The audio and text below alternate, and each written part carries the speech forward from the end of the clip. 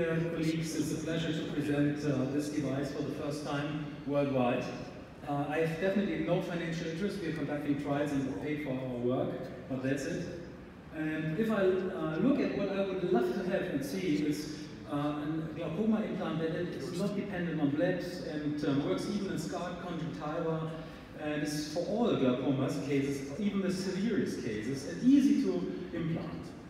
Well, is this the end? No.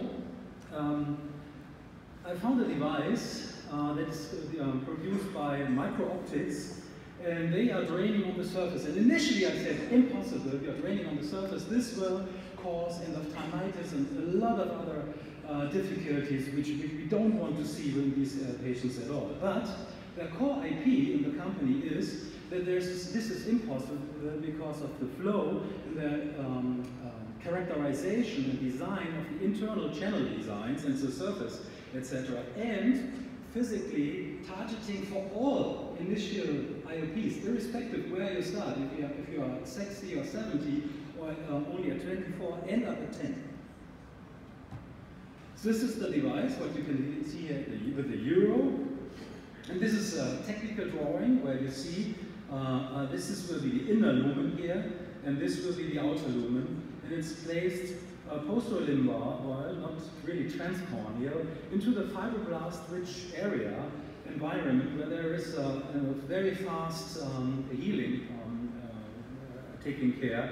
And the surface area, as I told you, with polymer, etc., is specifically was designed for that. I won't go into detail in all the flow issues and share rates, what they calculated, etc., in order to prevent adherence of bacteria. They took 100 porcine implants and investigated it within the FDA-mandated bacterial challenge study, which I learned for the first time in my life, that porcines are applied with dropped bacterial broth in high doses, and none of the implants developed endophthalmitis or something like that. This is how it histologically looks like. This is the video, very briefly, very quick, easy surgery. Most of my patients are under anticoagulants, and this is a surgery that's completely independent on anticoagulation. So bleeding or something like that, which immediately stops healing, etc., and other technologies, and I have no financial interest, would immediately mean the end of the surgery. And this is performed under topical anesthesia, and here you can see the fine outflow.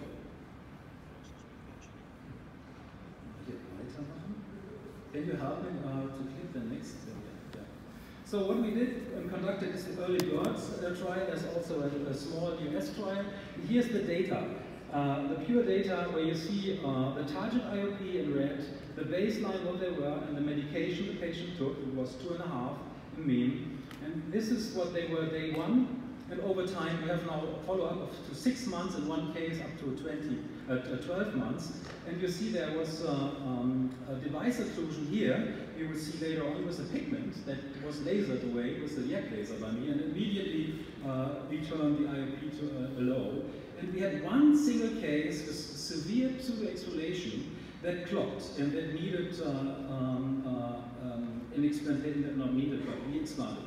But you see after the BfArM, the German ministry that controls everything here in Germany, agreed that we can continue. Again, excellent results. This is the clock part where I performed the YAG capsulotomy here, not capsulotomy, but YAG burning, and mini shot, so to say. And here you see the follow-up over the time. As you see, there is no additional conjunctivalization or additional vascularization, etc. And here another one, another case. This is the clocked case. And all the others remain open, so postoperative IOP was achieved in all eyes without any medication. No medication, anticoagulants. So in conclusion, it's a small implant. It's really minimally invasive. Can be conducted under topical anesthesia with a very promising approach. Low and acceptable risk, I would say. Safe, easy to implant. Could maybe in the US be conducted at a slit lamp, I'm not sure. With very quick recovery, no infection, well tolerated. patients do not feel that when they blink or something like that, but most of them, because of the anti-glaucomatous drugs, now with dry eye, don't have the symptoms of dry eye any longer. That's interesting. So thank you very much for your attention.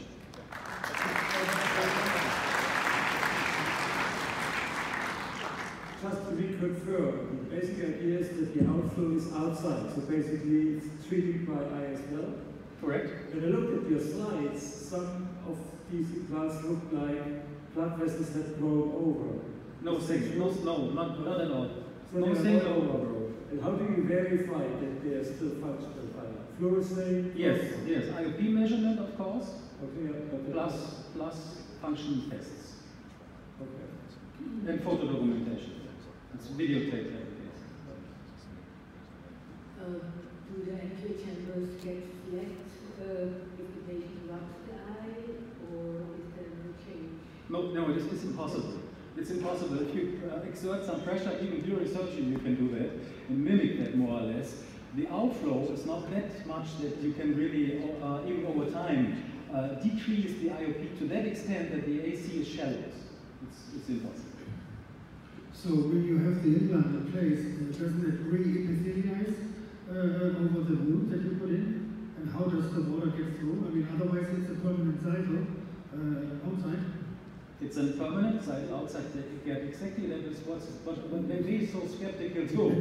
As a matter of fact, it has been implanted in more than 50 dogs in the US who have glaucoma, suffering from glaucoma, with excellent results. It has just been presented by a colleague, Stefan Kindler, in the US, and with excellent results. All eyes were exactly at the same, the correct IOP, so to say. And that made me also so conservative, but as a matter of fact, there is no epithelialization so far after 6 months, and in the 12 months patient, also not. I've seen them all, and that's something I also suspected, but maybe because of the design, it's a little bit elevated, it's impossible. But interestingly, what I thought is that the patient recognized some foreign body sensation or something like that, because it's placed underneath the upper eyelid, but this is definitely was not the case in these 50 months so far.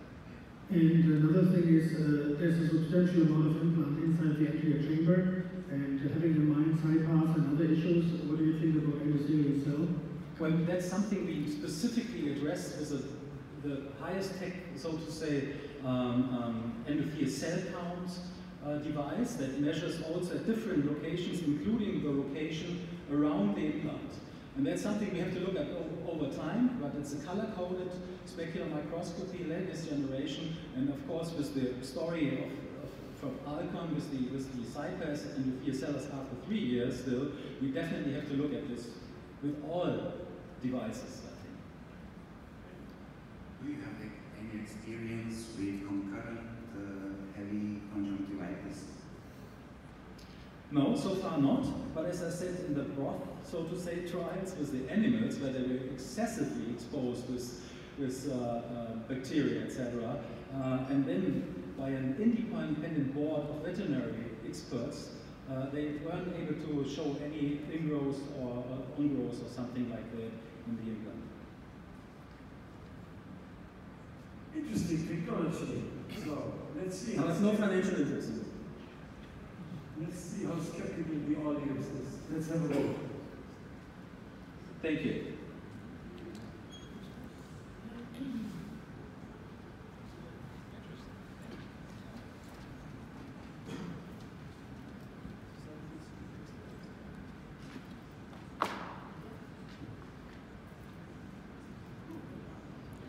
Very good, very encouraging.